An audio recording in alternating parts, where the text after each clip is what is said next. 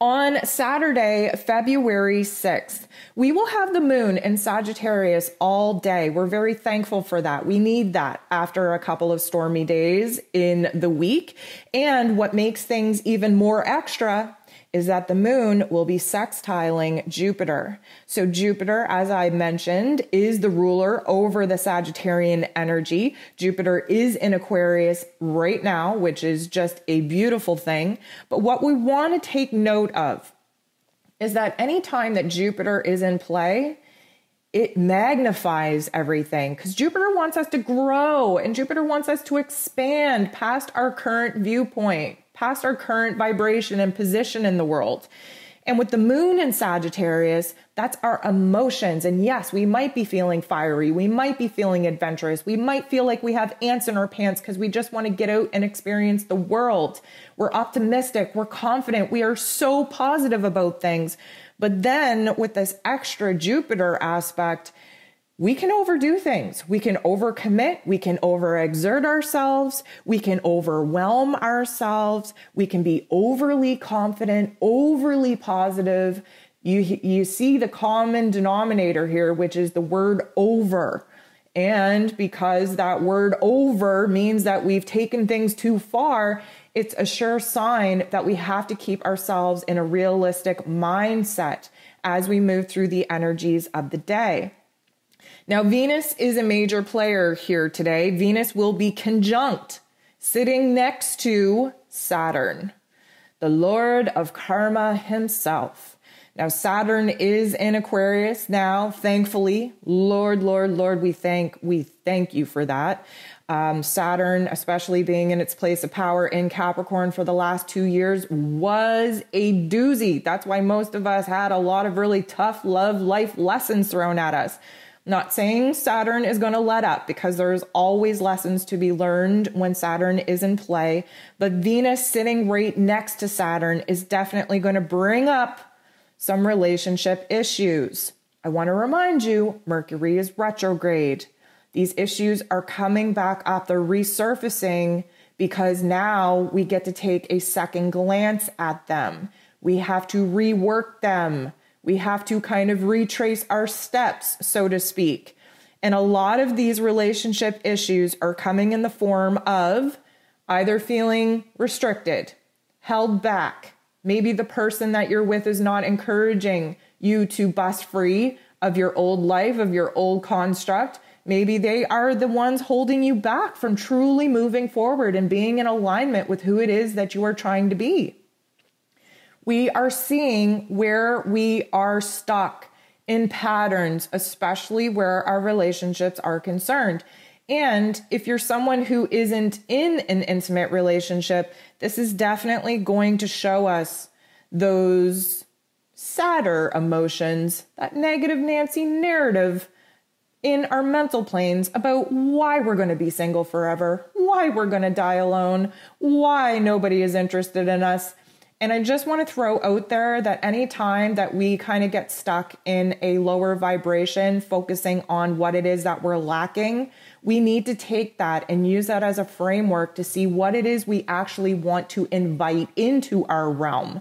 So if you're sitting around feeling lonely and feeling sad about the fact that you're single and you don't have anybody to share your life with, instead of getting so far down in that murkiness, in that darker energy of like, why me? And it's never going to happen and it's totally impossible. Flip that. Use that to create a list of the qualities and characteristics that you want to see embodied in a physical human being so that you can recognize the right kind of people when they enter into your realm for the kind of partnership potential that you're actually looking for.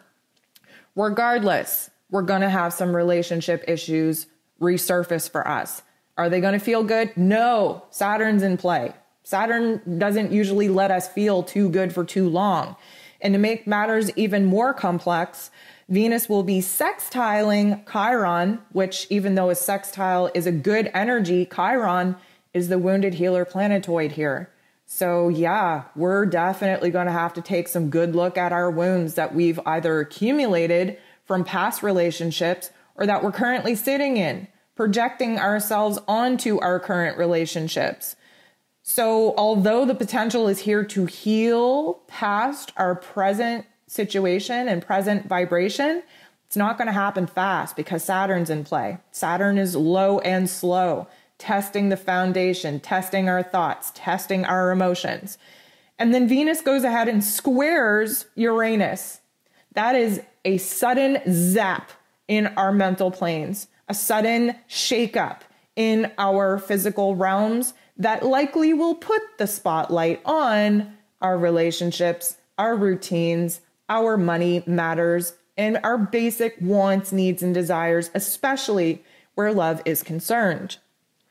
Now, we do have the sun trining the true node. At the same time, we have the moon opposing the true node. So as you can see, this is extreme points of view. This is extreme ways of thinking. This is extreme ways of feeling. And we can likely feel those polarities all within an hour of one another. It is literally sitting in one emotion, having a thought that busts us out of that emotion, and then we find a balance point. Then something else will happen, or an idea will pop into your head, or you will have a flashback or a memory of some sort. And suddenly we are all up in our feels again, and we might be in a lower vibration. And then something will happen in our mental planes, kind of giving us an opportunity to review and to reflect on that with a new, fresh set of eyes. And then suddenly we see how to move past that. So it is going to be an ebb and flow, a very delicate dance of energies. And the one thing that I will say to you, how do we navigate this?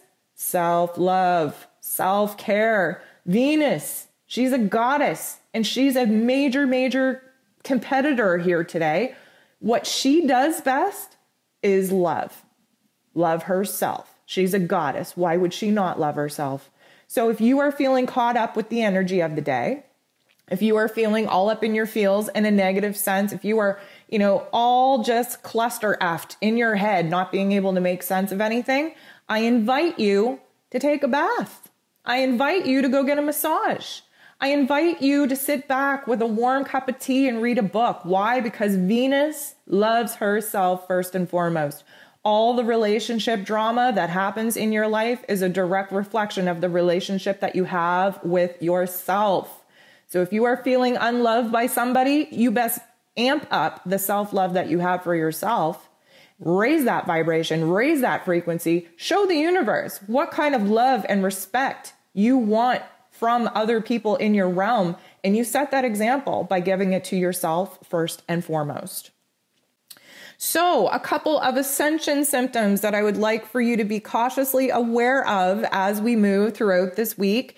Because we're in Aquarius season, because Mercury just went retrograde, those are two major contributing factors for our whole mental plane. It is the lower level and the higher level intellect. Because of this, there's going to be a lot of head pressure, maybe even some dizziness. Our third eyes are open and processing information differently. So this means could be sinus issues. It just could be a dull headache. It could be a pain in the neck region. There's just a lot of tabs and windows open in our mental plane, in our brain. We're processing a lot. Just because you can't focus on, one particular complete thought doesn't mean that your subconscious isn't sorting through a lot of the information that it needs to sort through. So we're going to feel a lot of pressure, a lot of dizziness, a lot of little, zaps of energy in our heads. We are also going to be feeling a little bit of an energy surge. This can kind of manifest in anxiety, in heart palpitations, in restlessness. And it's not all the time. It's not a full-time job here. It's just like spasms. Like, let's say, for instance, because Mars is activated and Mars is frustrated as hell right now. Anytime Mars is activated, we're going to get a rush of energy in our physical bodies. It could feel like we could get warm all of a sudden because our blood is just pulsating through. We might be a little bit angry at times because we're processing those deep-seated emotions. And then we get heart palpitations, or we get the urge to just get out there and do a physical project. Maybe we need to exercise. we have a tendency to feel that energy shift inside of our physical bodies, and we will likely feel that in heat temperature changes, in heart palpitations, in little bursts of anxiety or restlessness. That is Mars being activated. And then I also just want you to pay slight attention to what's going on in that heart space. Again, we had that full moon in Leo really activate our heart chakras. We need a little bit of time to find our solid ground again. And where Venus is such a major player this week, and she is all about love and pleasure and joy, that has to do with the heart chakra. So we are going to need to do some fine tuning in that heart chakra, in our heart space. We want to watch out for, extreme feelings. So again, like we talked about, we can go from 0 to 60 in no time flat. We can find heart palpitations. We can find a heaviness weighing in our chest, even on our shoulders, because that is the energetic weight in which we bear. So we just want to watch out for the energy that is circulating around our heart space. And of course, anytime that you are feeling ascension symptoms, it's always recommended to get into a grounding practice, which gets you back into your body, back into the present moment, connecting with the physical world around you, connecting with nature. Run your hands under the water of the tap if that is your only thing that you can do. Go connect with an element that will bring you back into your body. It will present you in the moment. It will ground you into your energy until the ascension symptoms subside. So that is your energy forecast for Sunday. My goodness, I'm ahead of myself. Sunday, January 31st to Saturday, February 6th. It is the very first week of February. I hope that you have a very, very easy and graceful energetic week now that you have a heads up. Again, I recommend you go check out the February energies forecast, the Astro Tarot forecast, so that you know what you can expect from the month ahead. I want to thank you for tuning into this week's energy forecast. I hope you have a beautiful week, and we'll talk to you soon.